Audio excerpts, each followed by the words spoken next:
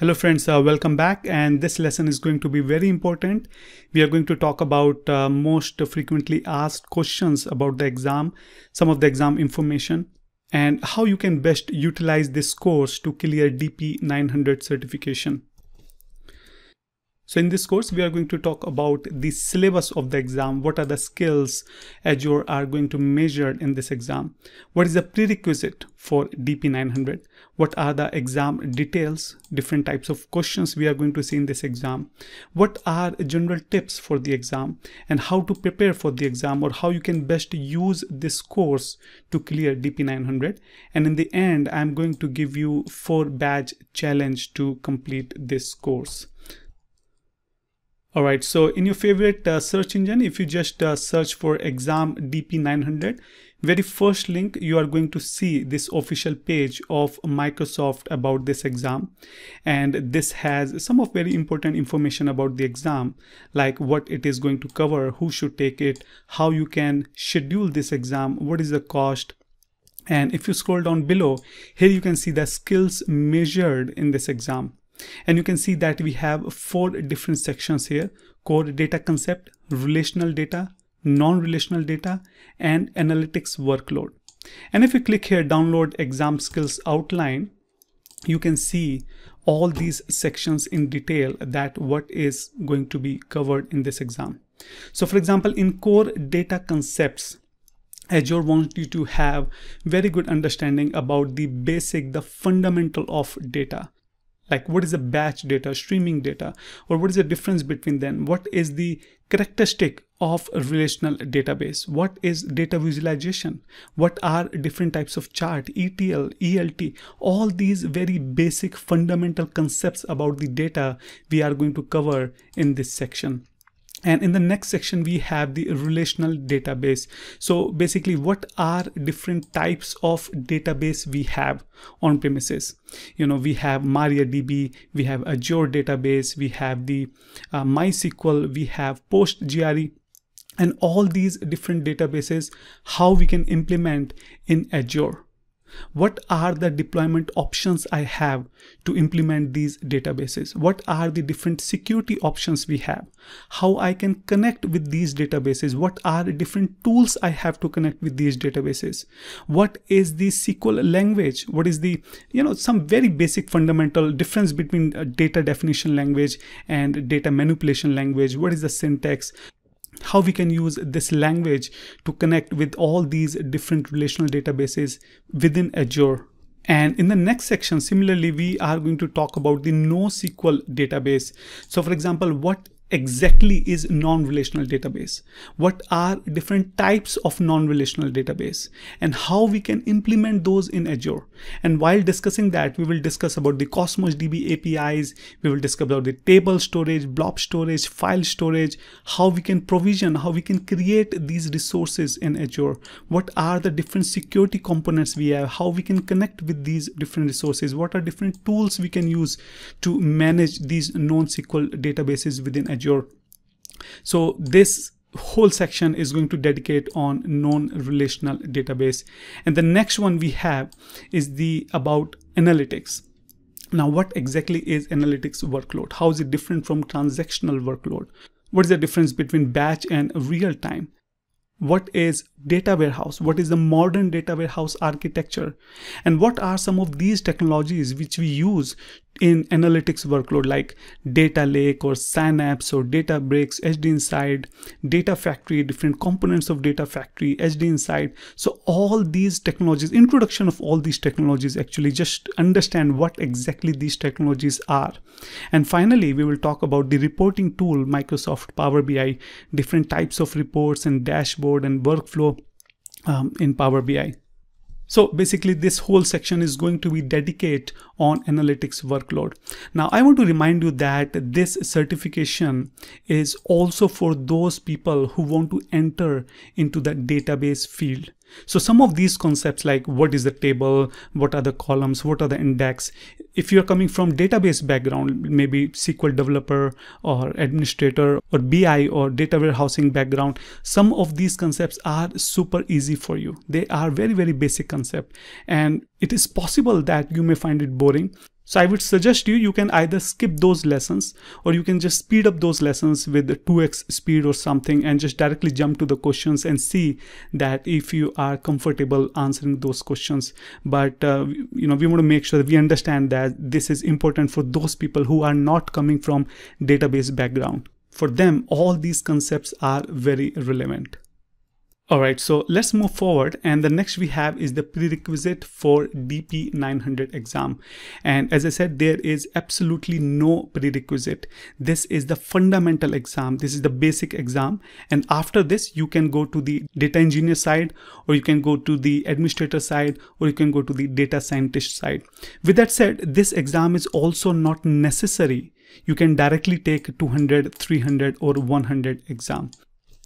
Sometimes a student asks that, do I need to know any language for this certification? Do I need to know Python or Java or PowerShell or any other language? The answer is no. No prior knowledge for any language, or in fact any technology, is required before you start taking this course DP-900. Once again, this is very fundamental course. It will tell you what are different types of database and how to implement those database in Azure. That's it. Alright, so duration of this exam is 60 minutes, and you're going to see somewhere around 45 to 55 questions in this exam. So you can see that you do not have a lot of time. If you're stuck with the particular question, I would suggest you to move forward, mark that question, come back, because you're going to have only 60 minutes and you're going to have 700 points out of 1000 points to clear this exam. And I'm going to talk about a little bit more in the next slide. So let's talk about what are different types of questions we are going to face in this exam. So first one is very obvious, multiple choice questions. You are going to have few options, and out of that one option will be correct. Multiple select questions, so out of given options more than one option will be correct. Drop down kind of questions, so you will be having a sentence and you have to complete that sentence, and you will have drop down. You will have to choose one option out of drop down to complete that sentence.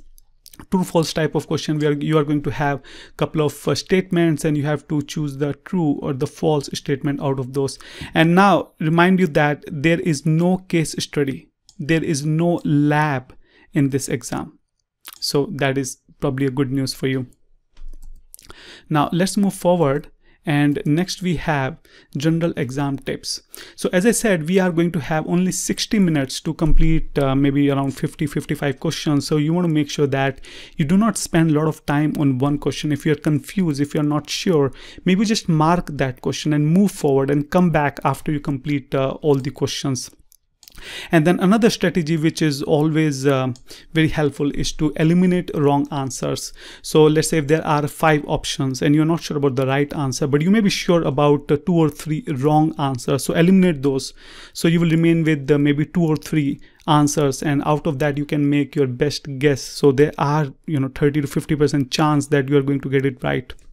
And then you can look for the keywords in the questions. Sometimes even if you do not understand the question or you do not know the answer, but if you find that keyword, so for example, if you find SMB protocol, as soon as you see SMB protocol, you know that Azure file storage is the right answer. As soon as you see the graph, you know that the Gremlin API, Cosmos API is the right answer. And I'm going to tell you all these keywords throughout the course, but my point is look for those keywords when you look for the question. And once again, the marking system is that you need 700 points out of 1000 points, but that does not mean that you have to clear or correct 70% of questions. First of all, every question mark different points. So one question may be 50 points, another question may be of, let's say, 20 points. So you may have 2 wrong answers for these 2 20 points question, but if you correct one 50 point question, still you will be getting more points. So it's not exactly 70% questions you have to correct. And the second point is the partial correct answer also have point. So let's say if we have multi-select question where you have to select more than one right answer, and if you're able to choose, let's say, one correct answer and other wrong answer, but for that one correct answer, you will also get some point. It's not like 1 or 0. It's not like whether this question is correct or this question is wrong. Even the partial right answer, you will get the marks. And there's no negative markings. So of course you have to attempt all the questions. You cannot leave any questions. And there's an option also to comment on question. If some question you find is very confusing, or you find that all the answers are wrong, or maybe more than one answer is right, so you can comment on that question, and Microsoft may look into that after your exam. Now, the next we are going to talk about how to prepare for this exam. Now, I have given DP-900 exam many times to understand the syllabus, to understand the level of questions we are going to get, in the exam. And I want to assure you that this course is very, very carefully designed. The level of this course is much higher than what you are going to see in the exam. In the exam, you're not going to have any labs. But for almost every concept, I will show you how to implement that in the Azure portal. How to practice that, how to practically look that particular concept. So that not just for the certification, but in general, you will have a very good understanding about that particular technology, about that particular concept. And it will be very helpful for you even in the future when you go for the DP-200 or DP-300 or DP-100 certifications. All this knowledge is going to help you while taking those certifications. So if you go through all the videos, if you go through all the quizzes, all the practice questions, I guarantee you, you are going to get more than 90% marks in this exam. I have given a further studies material, but you do not need to go that unless you are really interested to learn further or read further. I have already taken all the important points from these links. All right, so let's move forward. And now, let's say you take the similar course from instructor-led training. Maybe you'll have to pay a couple of $100. Or maybe sometimes $1,000. Some institute even charge $1,000 for this certification. But here, online course, you might have paid just few dollars, probably less than what you spend on your lunch. And you will also have all the flexibility and all the material with you for lifetime. But there is one thing which is lacking in this course. And that is because you have not paid so much, you may not be serious about it. You may not be very disciplined while taking this course.